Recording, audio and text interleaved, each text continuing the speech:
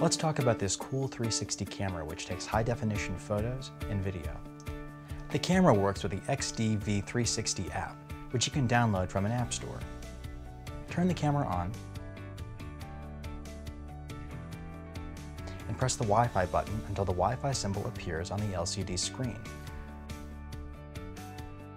Then go into your phone settings and connect to the Wi-Fi network for the camera. Enter the provided password. Once your phone is connected to the camera, you can use the app to change the lens mode.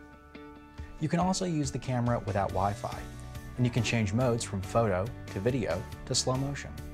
Say you've taken photos or video outside of a Wi-Fi network. Once you've got access to a Wi-Fi network, you can use the app to adjust the lens to view the photos or video in different modes, including fisheye, panorama, 360 degree, and virtual reality. And that's how you use the 360 action camera.